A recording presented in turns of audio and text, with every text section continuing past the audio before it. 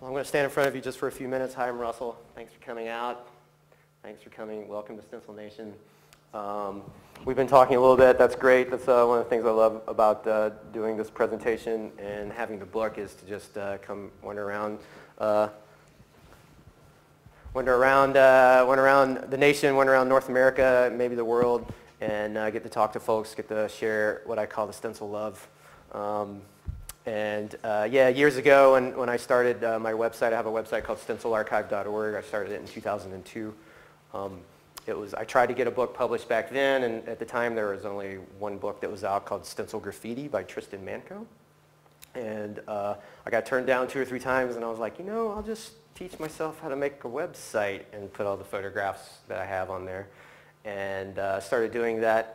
And made a business card for myself to promote the website, and had on there CSG, and I started calling myself Certified Stencil Geek. And of course, there's no certification that I know of except for calling myself that.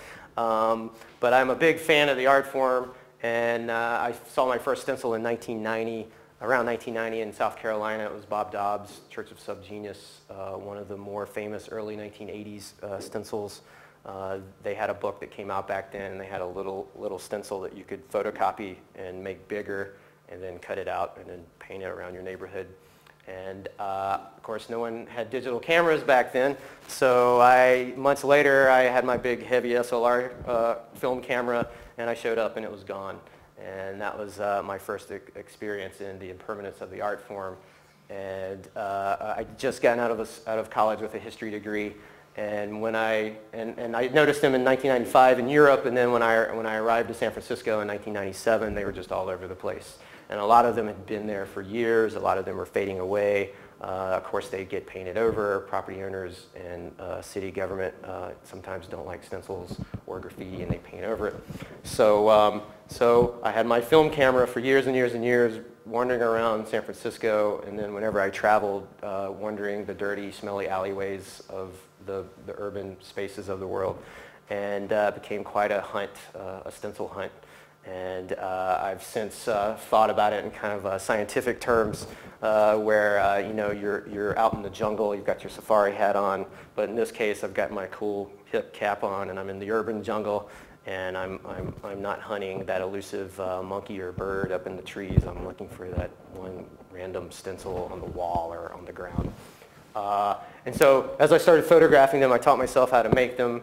It was very hard to do at first. There was nothing on the internet, no instructions, no how-to.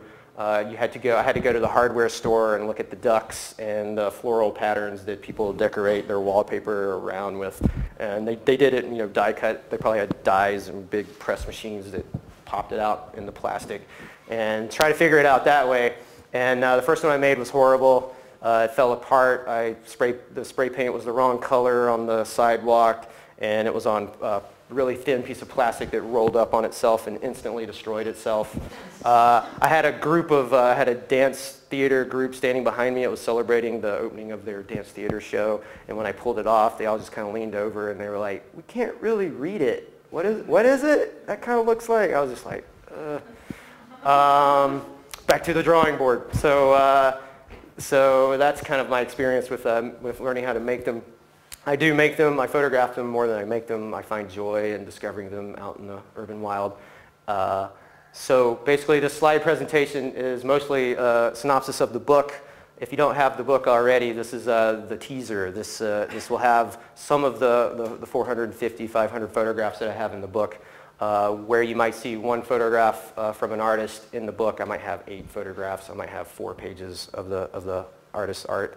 So this is the teaser. This is the dog and pony show that gets you into the tent to pay the money for the real show, I guess. It lasts about 40 minutes, 45 minutes, depending on how much you want to talk about it, how much discussion you want to have. Feel free to jump in, ask questions. Feel free, if you know something that I don't know, feel free to jump in and talk about it.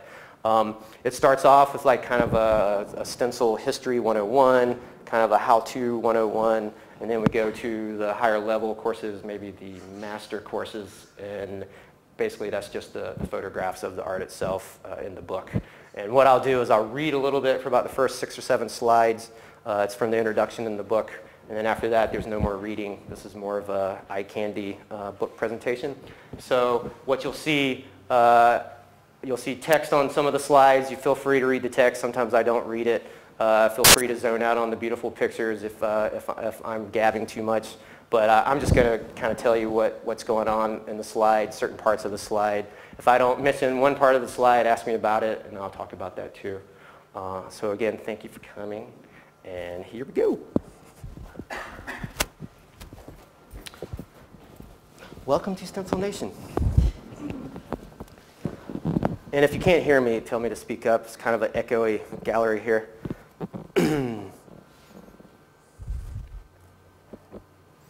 A newly discovered country exists without borders, leaders, and ironclad laws. Its citizens carry no official identification. The paint stains on clothes and hands or a camera for photographing an alley wall stand as informal documents of citizenship. This land has no military defense. Its only protection is a good hiding place for a piece of cutout material and a spray can, and extra pairs of eyes looking out for police.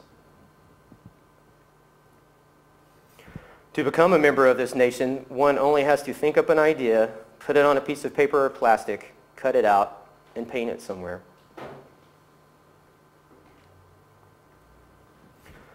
Another path to citizenship originates with those who appreciate the painted art, seek it out, document it, and enjoy a fresh alternative to mainstream urban culture. Since the 1970s, and maybe earlier, the ambiguous boundaries of this stencil nation have woven together into a unique early 21st century art form. With roots going back thousands of years, this body of people has finally united and together push and pull at the interpretations of graffiti, art, commerce, politics, and language. Unified via medium, yet with different visions, stencil artists and fans confront problems and complexities through a rich landscape of spray-painted possibilities. In cities, on the streets, the ironies and contradictions of our times are summed up in simple images, often with a bit of text, stirring emotions and begging questions. The artists of this nation work quietly, yet speak loudly from the dark urban landscapes. Their visions are sometimes accepted by the members of the cultural mainstream, who may express interest by paying for a piece of a citizen's work. Galleries and museums have noticed the power of this community's voices and visions, and their walls reflect their newly acquired tastes.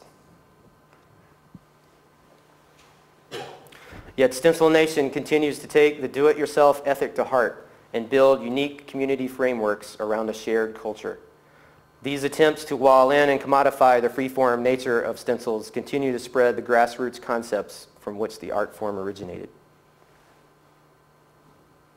Stencil Nation, Graffiti, Community, and Art attempts to take these emotions and connections and share them with others who may or may not know about the art form. Artists, documenters, and fans from the communities present their own perspectives on stencil art, offering insight and creativity that may help someone fall in love with the art of negative space while enriching appreciation for it as well. So thank you so much. Again, we're going to hop right into it. Stencil basics. Who here has made a stencil? Oh, nice. Oh, nice. Oh, good. Well, you may know some of these things. Reluctantly. You may know some of these things. I just mentioned in the introduction some of the tips, so we'll get to that a couple of slides from now. Right now, that's a photograph of Logan Hicks. He is the master of the photorealistic stencil. He just finished Art Basel and sent me some great photographs today. He is standing behind his cutout stencil. That is that red lattice work that is in the foreground of that photograph. So what exactly is a stencil? Yeah, that's a lot of text there. Basically, it's three things. It's two nouns and it's a verb. Logan is holding his stencil. That is a cutout piece of material right there. And basically what he does when he uses it is he stencils. And what he makes when he uses it is a stencil. So to make a stencil, one will use a stencil to stencil a stencil. There are only really two parts to the stencils. It's kind of hard to tell in Logan's piece what the bridges are, but the bridges are the pieces of paper that are holding that image together. He's done an amazing job at hiding the bridges. Some other work that you'll see throughout is you'll see pretty obviously these blank areas of space on the wall or whatever, and that's where the bridges of paper are. And the bridges are holding together the islands, which are the negative space parts of the stencil. You can see Logan by looking through the negative space, looking through all those islands. And again, he does an amazing, beautiful job with that pattern showing the islands there. And then we'll go to some secondary words. This is a sidewalk stencil in San Francisco. The artist is Claracuda Bandersnitch. And basically what she did was she went out one night illegally with a spray can and a stencil. She had black spray paint, and she got up on the sidewalks there, or she went out riding. Those are some of the graffiti terms for when you go out to do graffiti in the city. And say the property owner doesn't like this piece for some reason, thinks it's offensive or just annoying, so the property owner would buff it. That is also what the government does as well when they eradicate graffiti. That's the term that we use. We just call it the buff, or it got buffed. And then you see that kind of black haze over on the side. If you look at the lip, if you look at the woman's lip in the stencil, it's kind of half painted. Obviously she was doing it quickly since she was doing it illegally. So she got a little overspray on that black fuzzy edge over there. So if you've got your safari hat on and you're looking for stencils in the wild, one way to tell if it's definitely a stencil and not a screen print or a stamp or something else is looking for that overspray. Drips, you'll see later in the presentation, Klutz from Portland is one of the masters of the drips. The artist that was featured in the Atlanta Journal, he uses drips as well. It's a graffiti technique. And then these are a bunch of other terms that are used on the internet and in the community. Just so you know. So here's the slide, the one slide, how to make a cutout stencil. That is a stencil from Herzog in Italy. It's for a bike office, which is a bike co-op where you go and fix your bike for free. So what did he do? Step one, he thought up an idea. And the idea was very simple. He wanted a skull with a bike tool. Step two, what did he do? He drew it out on, looks like shelving paper, some kind of plastic piece of paper, and he got that X-Acto knife over there and he cut it out. And then of course if you think islands and bridge, you'll see the green, you see the green through the skull image showing the islands of negative space. And then as far as the bridge goes, he somehow decided not to do the bridge on the left-hand side of the skull. So he definitely would not take this out into the urban jungles to paint. It would fall apart. So step three, he got that roller instead and probably got some kind of ink. My guess is he was doing maybe posters or maybe fabric. And so he got the roller and he pushed that pigment through the negative space. And there you go, he created a stencil. It sounds easy, but as you'll see throughout the presentation and in the book, it does take a lot of practice to really figure out how to make a good stencil, especially if you're working with multi-layers and lots of colors, or if you're going modular like emCity does, which we'll see later on. So again, I have a history degree in college, and I was totally intrigued by the history of the art form. It's all been kind of ad hoc. I've picked it up here and there. I've had a couple of other books touch on the history or touch on bits and pieces of it. So in my book, I tried to put it all together. I do have a 4-page chronology in the book that really tries to tie it together with a little mini essay that I wrote. Stencils are really old. This is a 2,500-year-old stencil wall in Argentina. This is not the oldest example of stencil art on the planet. That goes much, much longer beyond this, which we'll get to in a couple of slides.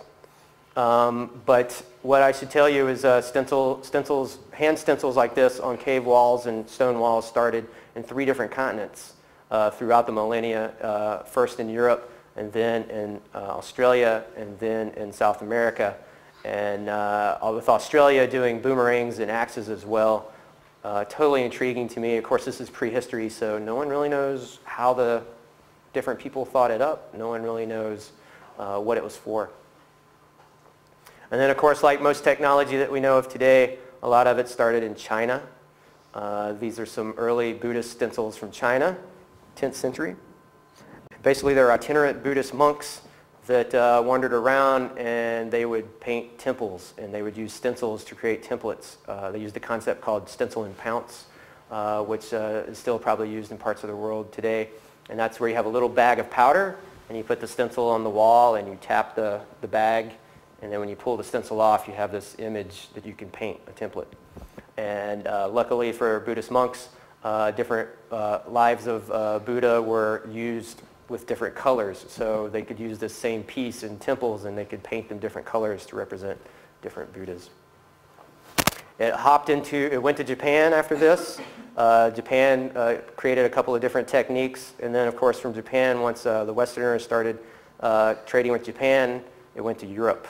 And the peak of the European stencil style pretty much happened in the first 30 years of the 20th century in Paris, France. They called them poussoirs. And basically it was a whole industry with at least 600 employees making one-of-a-kind books, stenciling wallpaper, stenciling all kinds of things. And they used 10 stencils for the most part, and easily replaced if they broke, easily repaired. None of these photographs, by the way, are in the book, but they are in the chronology. And then we hop into the 20th century, talking about stencils as we know it, or as we think about it now in the 21st century. They do go all the way back to the early 20th century. As you see on the left, that is a poster from Arts Collective in the Soviet Union. At the time, there was the telegraph agency there was doing stencils, or doing window poster series, and some of the artists in the group created stencils for that. And then we hop into the 1960s, which kind of predates stencils as we know it today. And we have the San Francisco Diggers doing that piece right there with the 1% free. And then we have Bear Osley, who was the sound guy and the LSD chemist with the Grateful Dead, creating that first ever Grateful Dead lightning bolt symbol with a stencil. And then as way back as the 1930s, protesting Argentinian dictatorship, stencils have always been used as a voice of the voiceless in the streets. They are one of the tools in the toolbox for popular grassroots uprisings, all the way clear through to Chile in the 1980s and Poland in the 1980s, even on to the present day, which we'll see later on in the presentation. And then some of the more influential stencil artists and stencils in the late 20th century that really a lot of the artists today doing it looked back on. The Crass Collective have one of the more famous stencils with their logo, and they used to go out after all their gigs when they were on tour in the 70s, and they would just tag the streets, tag advertising with it. Anton van Dalen and Blek Lerat pretty much kind of started stenciling around the same time. Blek Lerat is pretty much the godfather of 21st century street stencils, so much so that Banksy did his own rats kind of as a homage to Blek. Blek is still stenciling today, and once he did it, started doing it in Paris, there were literally almost overnight like 2 or 3 dozen people stenciling in Paris. And then, where are those geographically? Like what countries? Crass is from the UK. Anton van Dalen's from New York City, Blek is from Paris, and Seth Bachman is from New York City. Seth Bachman's stencil is one of the more famous stencils that other people, you see it on patches and you see it in the streets. It's from World War III Illustrated.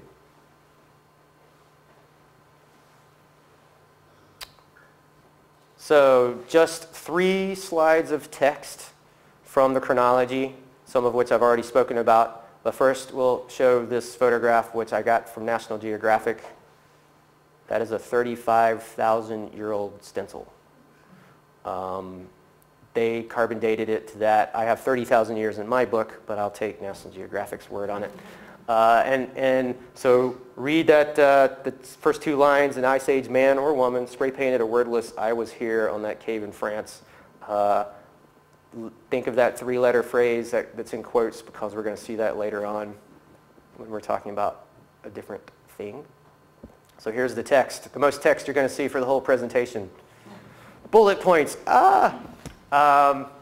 Yes, I do have a 4-page chronology. These are some of the things that are in it. You're maybe wondering why I have shadow puppets. Well, I was interested in what I call cousins of the stencil, cousins of the negative space.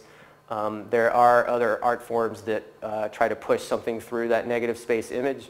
And again, starting in China, a very long time ago, we had shadow puppets.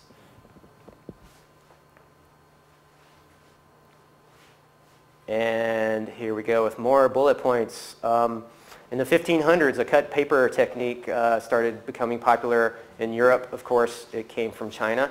That cut paper technique is now popularized today by artists like Kara Walker.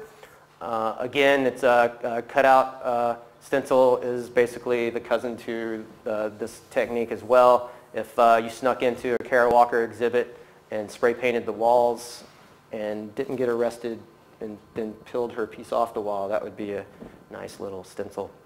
I was also interested in the technology that stencil artists use today. Where did that come from? So we see in the 1700s and 1800s humans trying to pressurize stuff inside of stuff. So there we go, trying to put carbonated beverages in glass, and then we see in 1899 they're starting to figure out gases and propellants to shoot stuff out of containers. But it wasn't until 1949, over there on the right bullet point, with Mr. Edward Seymour figuring out how to create spray paint. So all the graffiti writers today have Mr. Seymour to thank. Again, if you look on the left, in 1914, silkscreen is also a cousin to the stencil. Again, you're using a squeegee and you're pushing ink through that negative space on the screen. And there you go, no more bullet points. Straight into the photographs. The aerosol pioneers. Again, Banksy started stenciling in 2002. Stenciling has a very long history going deep into the 20th century. But the street stencil as we know it began around the 1970s. John Fechner in the New York City area was one of the first artists in New York to really start doing it. He basically wanted to do what he called single word poems all around really interesting places in New York City. And at the time, most people, if you don't know this, at the time there's huge swaths of New York were just destroyed, like piles and piles of rubble. And so he got to find beautiful places of decay to get his stencils up. He was also smart enough to photograph it. That's another thing. It was really hard when I was researching. I was trying to find people that just no one knows about, or people that just don't have like representation in all the other stencil books that are out. And it was really hard. It was a lot of work. It was fun, but it was a lot of work. And then, of course, one of the contemporaries to Bleck, Jeff Aerosol, he, like a lot of artists, first saw stencils really being used and popularized with the punk movement. One of the things that punks did was you take new clothes, or you buy clothes at the thrift store, and you just destroy it. You cut it up, you put metal stuff on it, you put pins in it, and you stenciled it. So he saw the Clash with stencils on their clothes. He was inspired, and then he saw Bleck doing his work. So he started getting up in France, and he still does today. This is a 2006 piece of his. This is a stencil on paper, which is wheat pasted. So in the street art world, you call it a wheat paste, or a paste up. And again, another punk-influenced artist in San Francisco, Scott Williams. He started seeing it all around with punk bands advertising themselves or ripping up their clothes and stenciling their clothes. So Scott picked up a knife, picked up a spray can, and became, as far as I know, one of the more obsessed artists. All he does is paint and cut, make stencils. It's like 24/7. His house is covered floor to ceiling with stencils. His bathroom's totally stenciled. His kitchen's completely stenciled. This is a small piece. He doesn't use spray paint. Spray paint's pretty dangerous. I recommend anyone using spray paint to take time and read the can. It's not good for you. He's the poster child. He has a lot of health problems from his obsession, and so now he uses airbrush. This is an airbrush piece of his.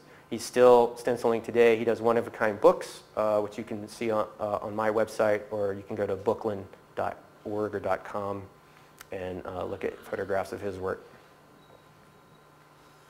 And then documenters. I actually have an aerosol pioneer who was photographing stencil art in the 1980s. Not a lot of folks doing that back in the day.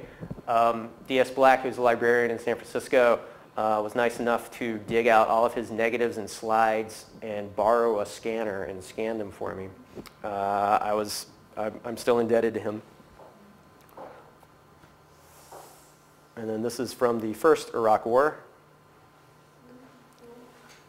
Kind of truthful today. So here we go, hopping into more photographs, more teaser photographs from the book. Hello.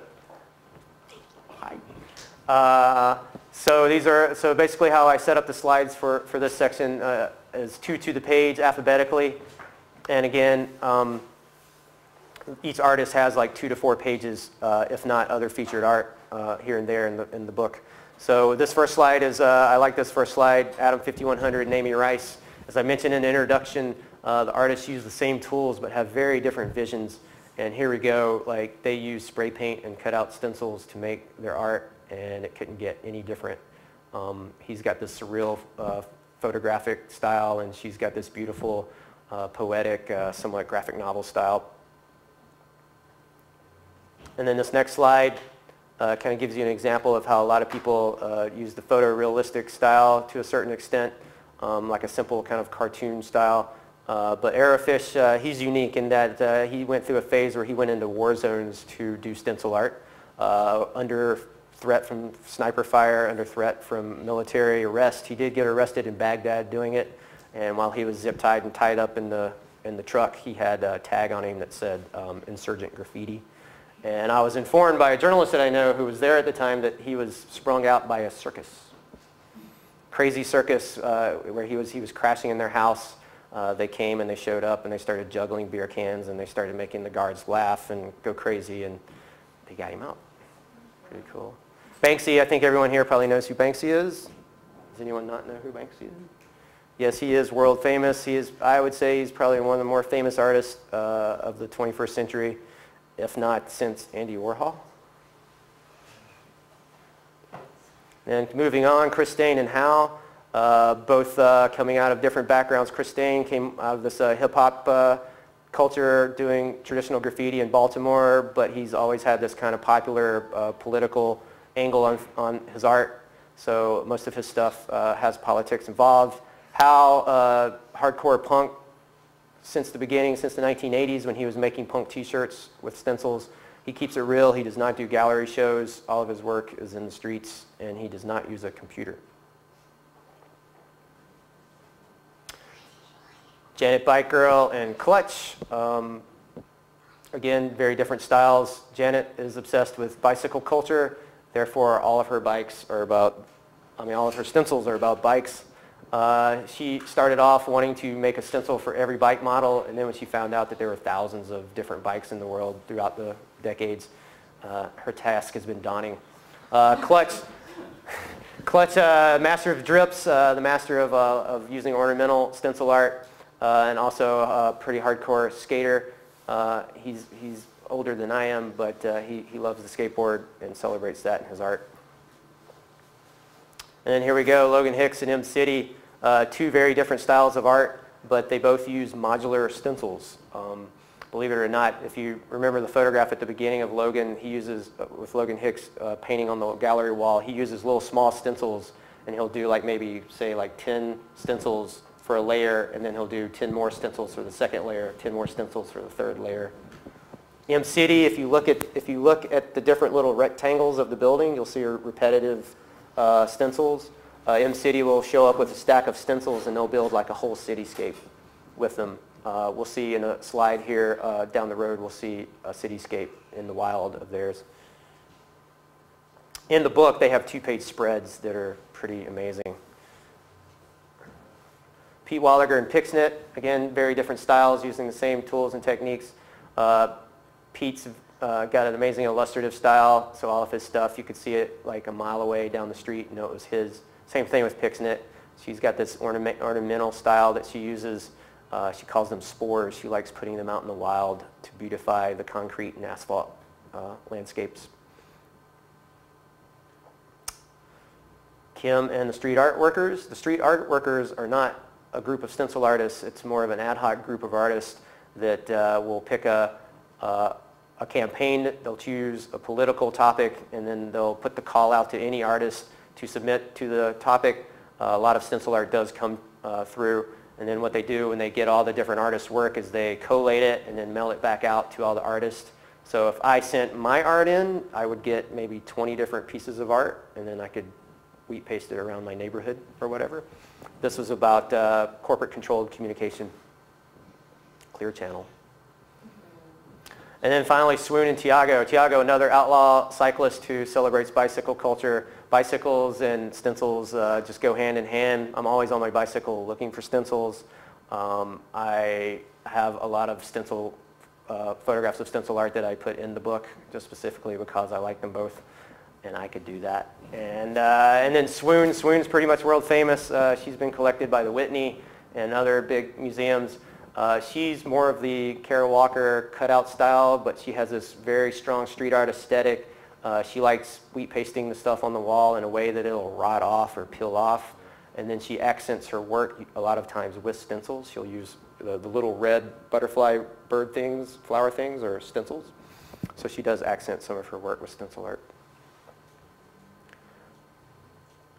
And then in my book, I celebrate the documentarians, the Stencil Nation citizens like me that fall in love with the art of negative space and photograph it. I'm very humbled by the way that the internet boom has caused like many different people to enjoy photographing the art form.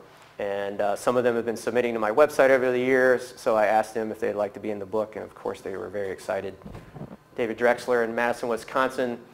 He is a musician. He is, as far as I know, he's never made a stencil in his life. Doesn't have any desire to, but he loves them. And he sends me photographs of dozens and dozens of stencils throughout the year, which are on the website.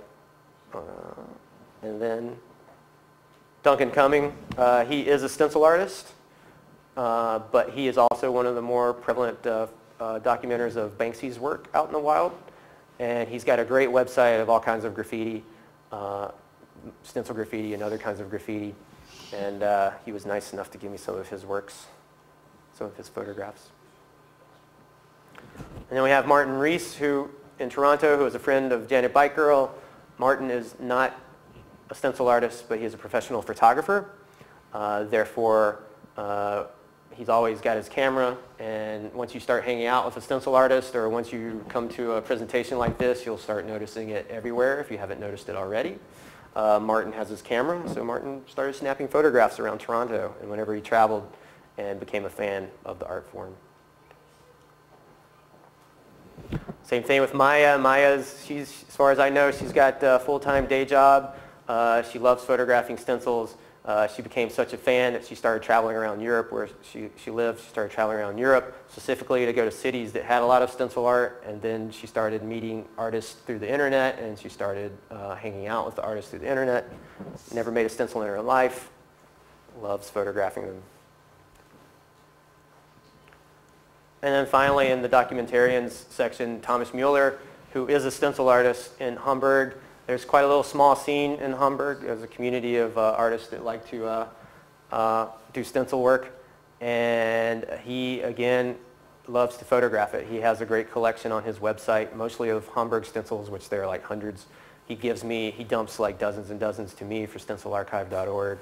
And he also looks for them when he travels. I look for them when I travel too. It's a fun thing to do. Community. So again, continuing the table of contents in the book, I have a section on community because the subtitle of my book, Graffiti, Community, and Art,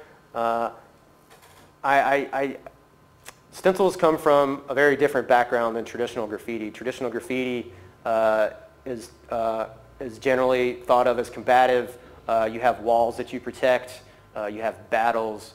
If you have a beef with somebody, you totally destroy them all over the city.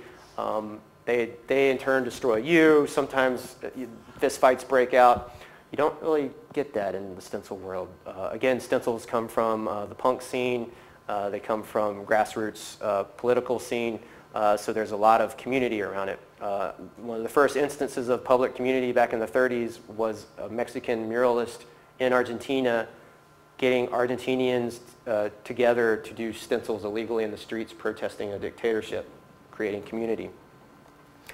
Banksy did a show in London which happened before the book came out, which is unfortunate because this was one of the more ultimate examples of community. It's called the Cannes Festival. And basically what he did was he went in and he set up installations, he did murals, and then Banksy left, of course, no one knows who he is technically, and then all these A-list stencil artists came in and did big mural pieces, and then it was open to the public, and then the public got to hit the walls. They got to do stencils on the walls. They had a few rules to go by. One rule, of course, is you can't go over someone else's art, and if you look at my book, as you'll see, is stencils tend to create, they tend to communicate, they tend to create a narrative as opposed to going over each other and battling like who's better and which one's on top. So as you can see in these crazy photographs, it's all about creating the story, the stencil narrative. That's a M-City piece right there at the bulldozer. Yeah, so this was pretty sick. I was on Flickr looking at the Cannes Festival photographs after the book went to press and was just like totally sick. This is amazing. And then a couple of weeks ago when I was on tour up in the Northeast, I got a PDF magazine from Romania, of all places, all about stencil art in English. And I decided to put this slide in here to give you another example of community that's not in the book. A-Camp 2008. 90 people joined forces to achieve the highest draft anime stencils ever. That totally rocked. I like that. And then you have like these great photographs of these people. There's like, what, like 4 or 5 people spray painting that stencil right there in Romania. I've since chatted with the guy that made the magazine, and he told me that there are like thousands of people that love anime in Romania. He's like, it's a huge thing. I'm like, oh, okay. In the book is a show that I did back in 2003 called The Art of Negative Spaces. I co-curated it with a guy named Stephen Lambert, and basically what we tried to do was have as many artists as possible on the walls, have a silent auction, sell the art as cheap as possible so people could walk away with budget art. We had a collaborative mural. We had a table where you could get a piece of paper, draw out an image, get an X-Acto knife, cut it out, and then you could go over to a Buff phone booth and you could put it on the Buff phone booth. The sidewalks were free reign. It was a lot of fun. Again, my website was very young. Stencil Revolution, which is a huge website based out of Australia, was pretty young. So everyone in the community internationally was just starting to find each other out. So Melbourne had been doing stencil shows and stencil community events for about a year before this. But this is really the first instance in North America that I know of where we got together. Clutch, who was in the Negative Spaces show, was very inspired by people getting together and having such a good time that he started a thing called Vinyl Killers, which is basically you find the record on the street in the gutter that somebody threw out, and you get spray paint, kill it, and submit it. And if you look at the quote in the bottom, it was the perfect vehicle to bring everyone together and showcase stenciling as an art form. So he was all about bringing people together, and he's since done 7 Vinyl Killers shows. And now he's changed the rules a little bit. It's not just stencils. You can do other artwork on it. And then just last year in Barcelona, which at the time was a really hot spot for street art and stenciling, it is no longer because the new mayor there does not like graffiti. A group of folks took over a community arts center and created Diffuser Stencil Festival. And if you look in the text below, they had talks, video screenings, and workshops. But again, the highlights were the collaborative murals that were all over the community arts center and the neighborhood. And then finally, I'll finish with this other crazy photograph at Cannes Festival. I could stare at that all day. If I had a camera, if I was there with a camera, I probably would have passed out. It's like, what do you photograph? How do you photograph it? I don't know. So the rest of the book, pretty much, a lot of it is mostly stencil graffiti. But when I'm in public like this, talking to people about it, creating a dialogue and making people think, this section is called What is Art? because as I've found, especially when journalists call me to talk to me, I've found that graffiti is kind of a hot word, and the fact that it's illegal and without permission is kind of a button to push. So when I was writing the mini essay for this section earlier this year, I was very interested, like, well, what exactly is art? So in this section, I'll give you a couple of examples. What's art? Depends on who you ask, of course. And these two photographs could very well plainly make you think, what is art? Like the Nemo piece, that's in Paris, France.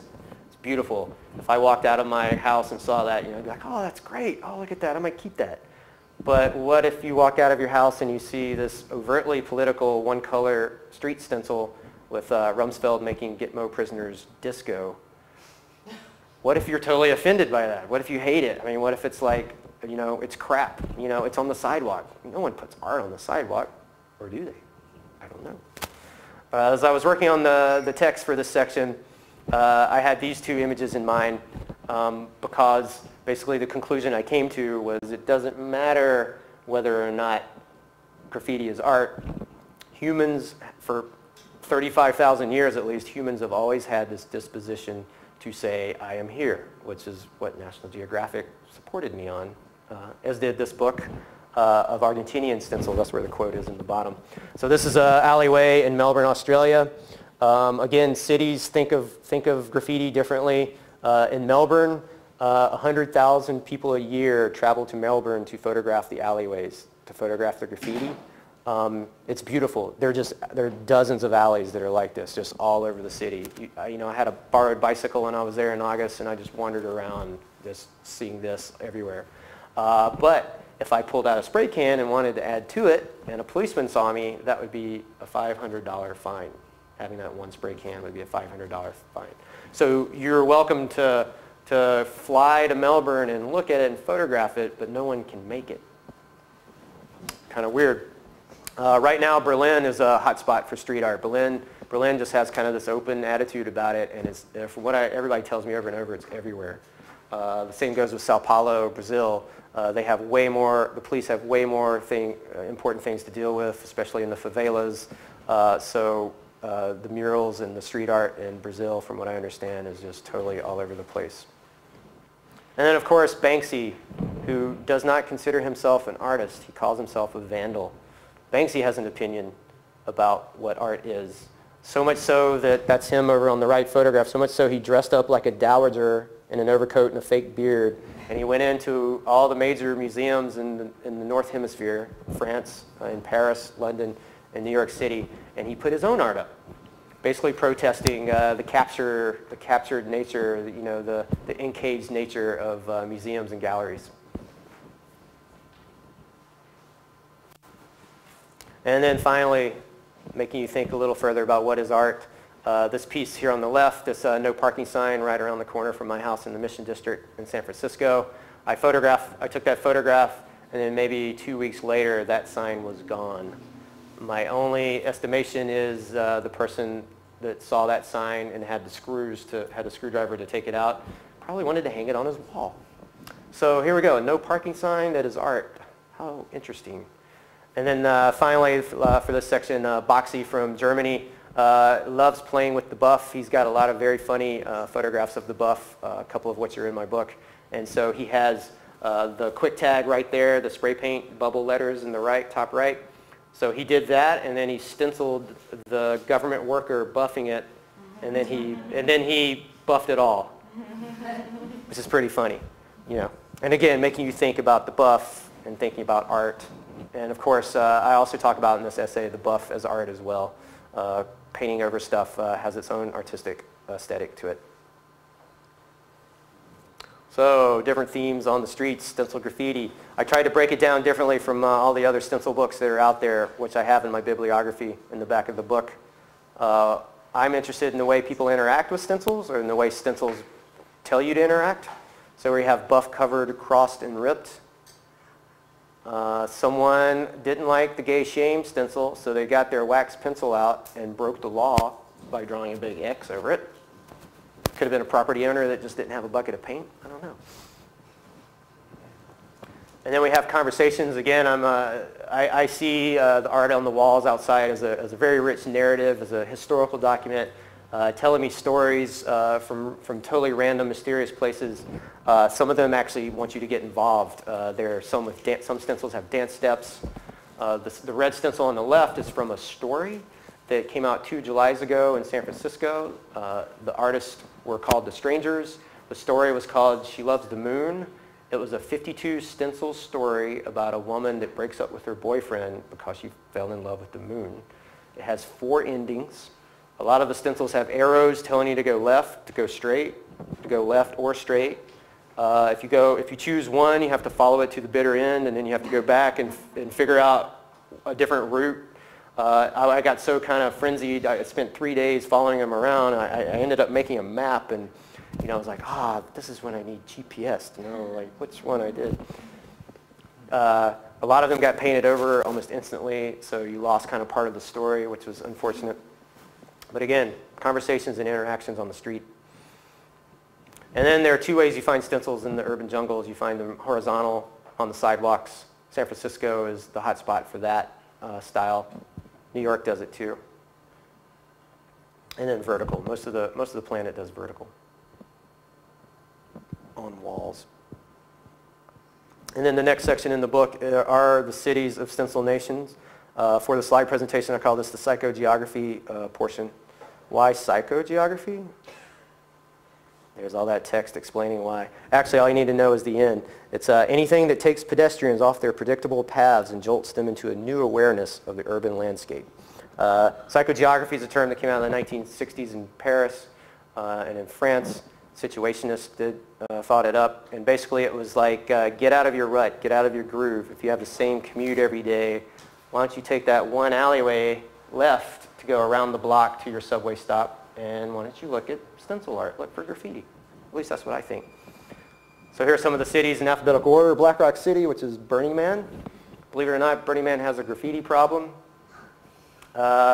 Everything's permission-based out there. They have a whole page of rules if you ever think about going. One of the rules is don't tag other people's art.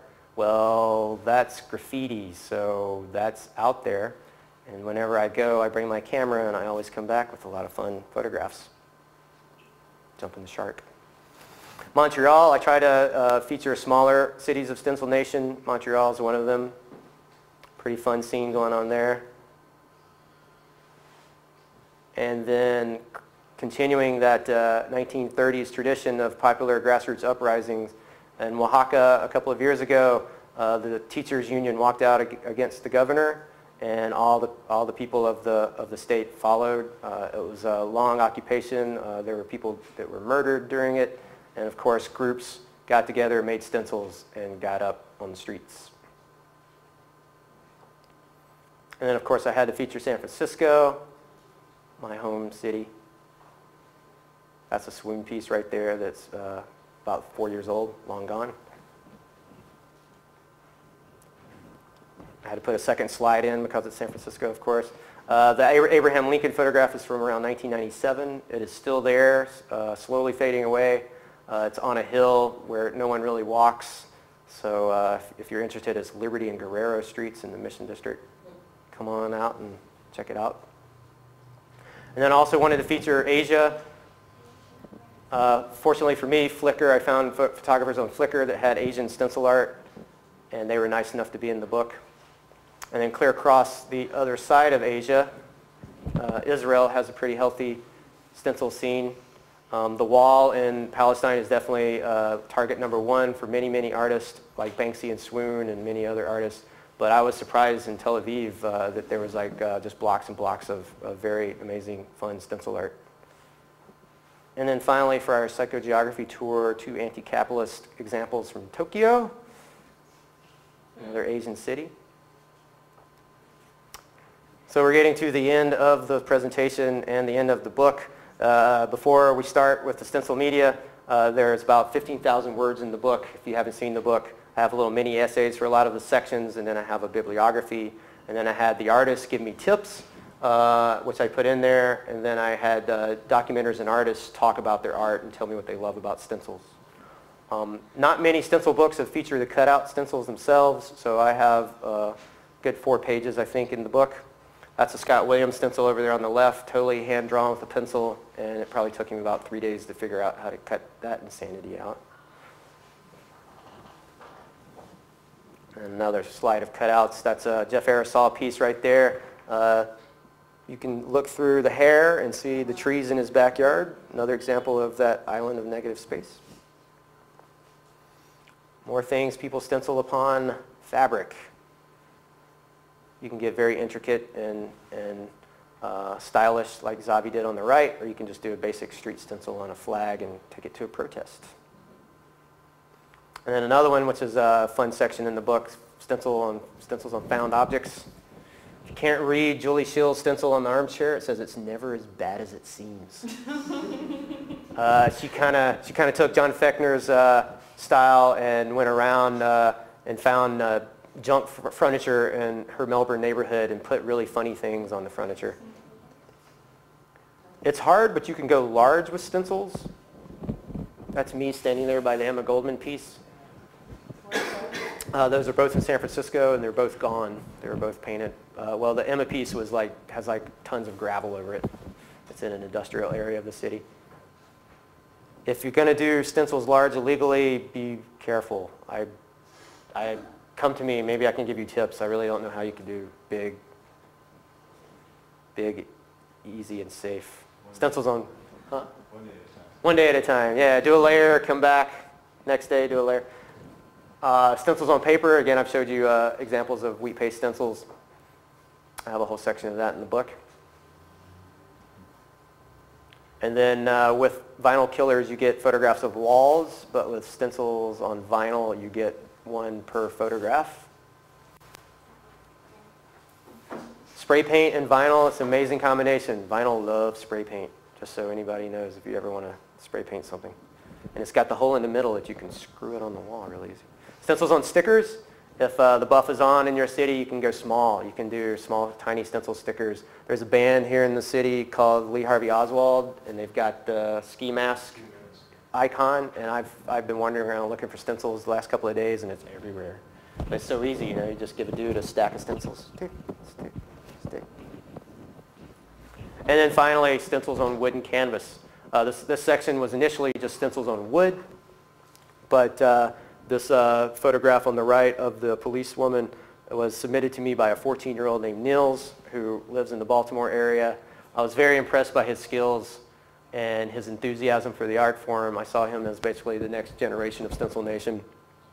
So I changed this section to include his photograph specifically. And I'll end the slide presentation with his top 5 tips that are also in the book in that tips area. And it's pretty funny. Again, he's 15 now, but again, this was coming from a 14-year-old earlier this year. So these are Neil's tips. Tip number 1, draw a stencil every day. And for anyone who has made a stencil, man, that's a lot of work. Tip number 2, and this is my favorite, don't listen to your parents. They'll understand eventually. I was in the D.C. area reading these tips out, and of course his father walked in right when I read that. And Nils came up to me and he was like, thanks, man, you just pissed my dad off. So I was like, sorry. Tip number 3, you don't need fancy-ass paint to be an artist. That is very true. If you definitely want to learn how to do stencils and get into spray paint art, start with the cheap paint first. You can go to a whole new level with the really good paint, but you don't need it. And tip number 4, which if anybody wants a homework assignment today, tip number 4, look for graffiti. That's a pretty easy thing to do, especially if you're stuck in traffic in your car. Just start staring at the street signs or the newspaper boxes or the nooks and crannies of the buildings.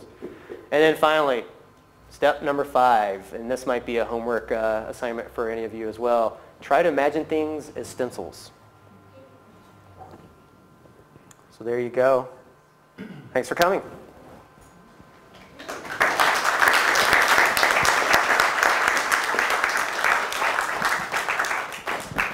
Questions?